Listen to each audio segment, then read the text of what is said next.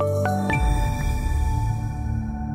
I'm Scott Shellady here at the CME Group in London, not on the floor of Chicago, but in the offices in London to talk about what we've seen in that FX market. And boy, oh boy, has that not been a big leader this year and all of last year.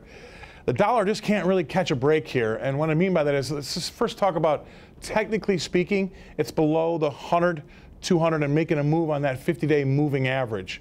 If you look back at a chart going back, say, 5 years, we're kind of in the middle of the range, but those moving averages have been breached, the 100 and 200, and we're making a move towards that 50-day. The 50 days just under 90, around 89.73. That's going to be a key level. And talking about key levels, 90 is really going to be the key level, isn't it? Because 90 is the key level as far as the big figure. That's the number that folks are going to be watching.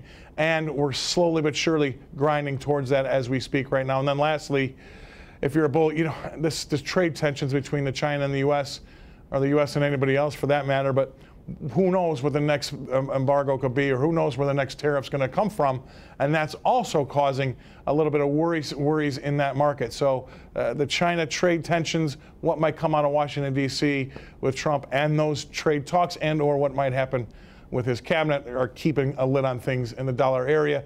Be careful, because right now it still looks like it wants to trade lower. I'm Scott Shellady here at the CME in London. I'll see you next week.